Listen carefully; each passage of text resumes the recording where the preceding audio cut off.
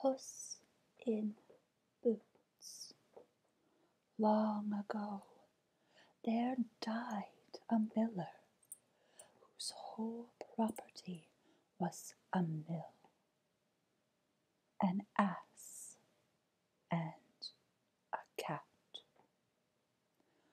All this had to be divided between his 3 sons, and it was quickly done without the help of either lawyer or clerk.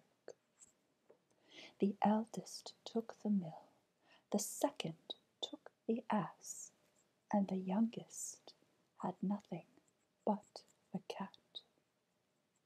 He indeed was greatly cast down at his poor lot.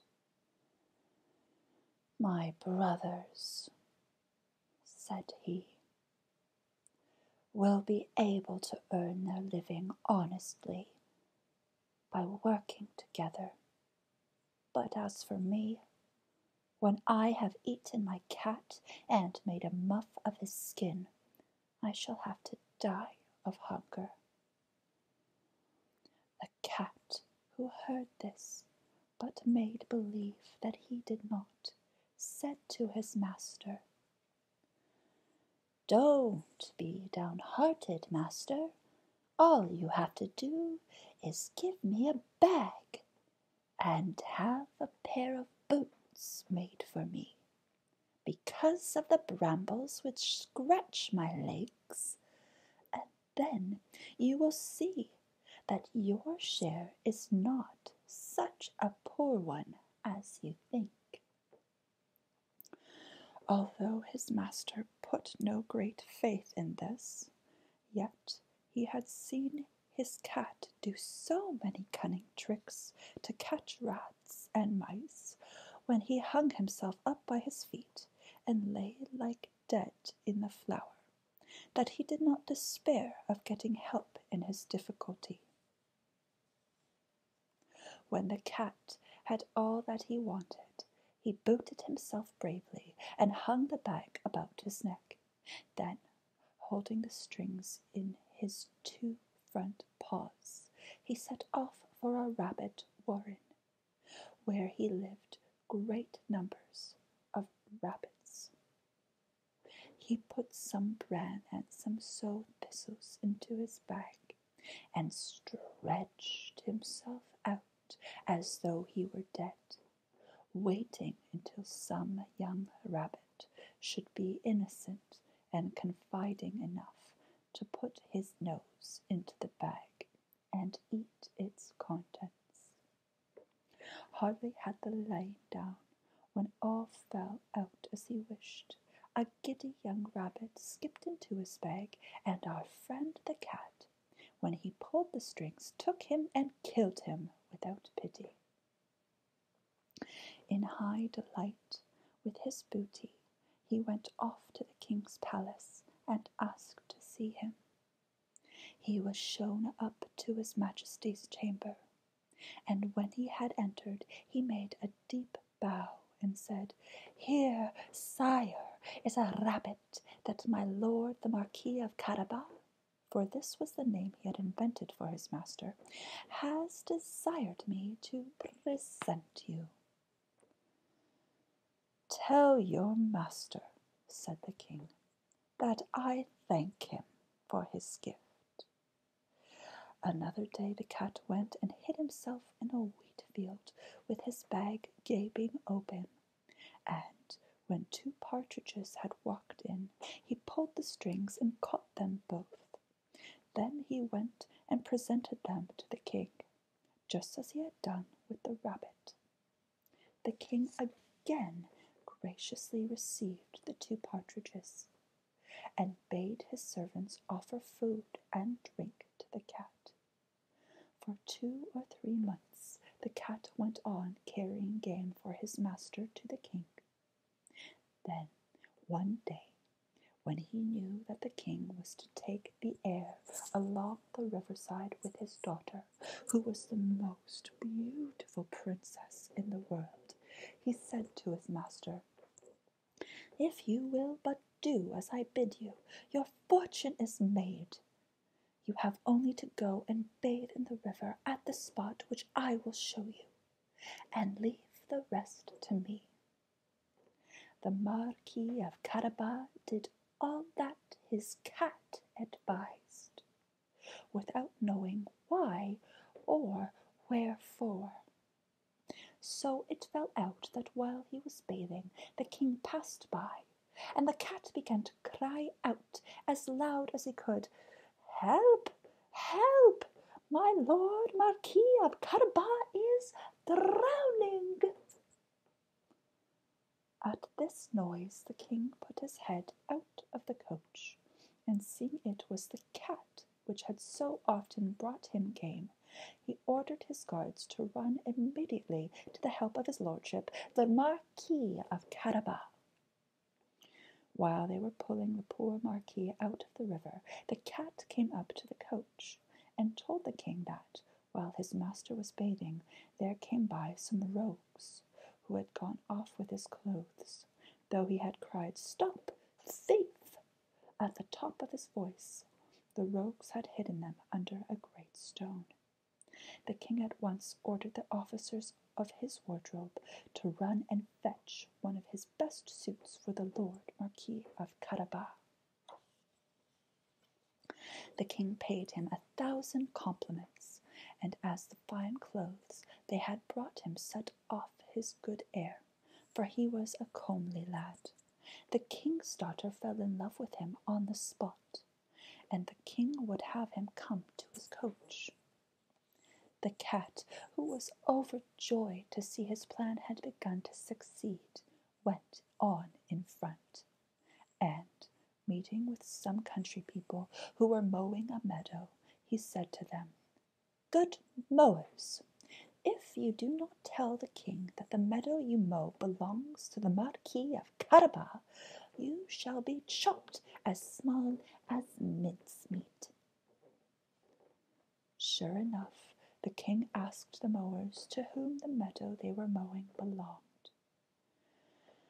"To my lord Marquis of Carabas," answered they, all together, for the cat had frightened them well. "That is a fine property of yours," said the king to the Marquis of Carabas. "I congratulate you." "As you see, your majesty," answered he, "it is a meadow that never fails to yield a plentiful harvest every year." The cat, who still went on before, met with some reapers, and said to them, "Good reapers, if you do not tell the king that all this corn belongs to the Marquis of Carabas, you shall be chopped as small as mincemeat." The king, who passed by a moment after, must needs to know to whom all the corn belonged.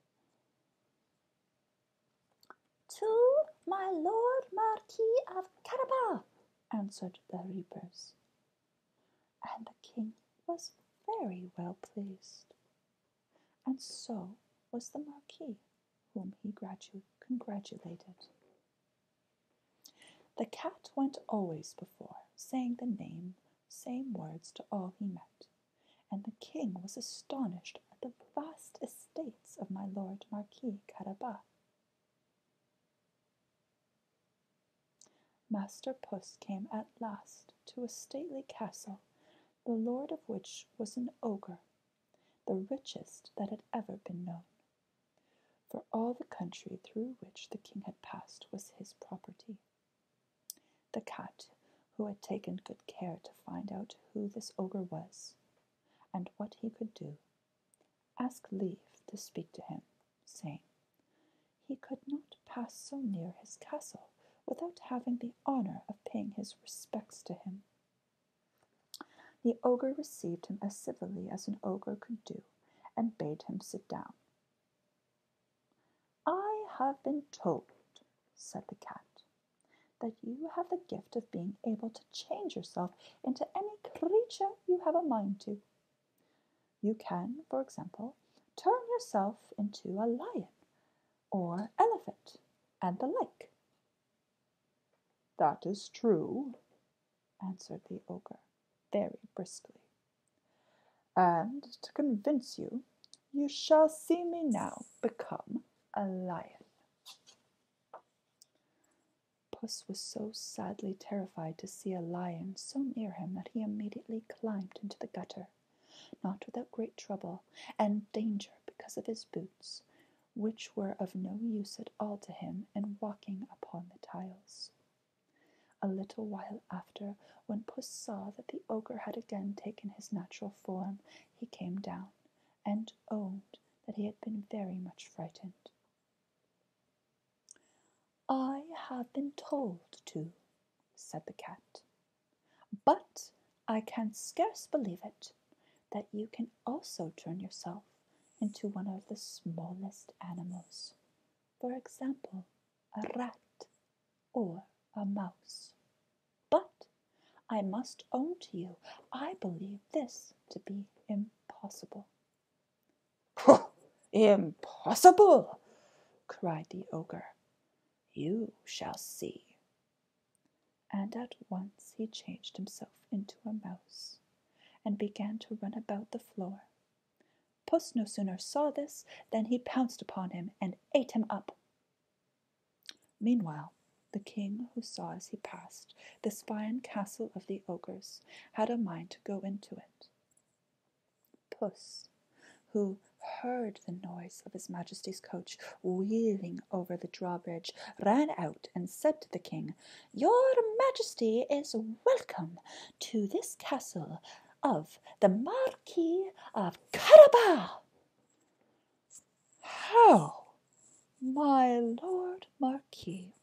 said the king. "And does this castle belong to you? I have seen nothing finer than this courtyard, with all the great buildings round it. Let us go in, if you please." The king went up first, the Marquis following, handing the princess. They went into the great hall, where they found a splendid feast the ogre had prepared for his friends, who dared not enter, knowing the king was there. His Majesty was delighted with the pleasant behavior of the Marquis, and so was his daughter, so much so that after having taken a glass or two of wine, he said to him,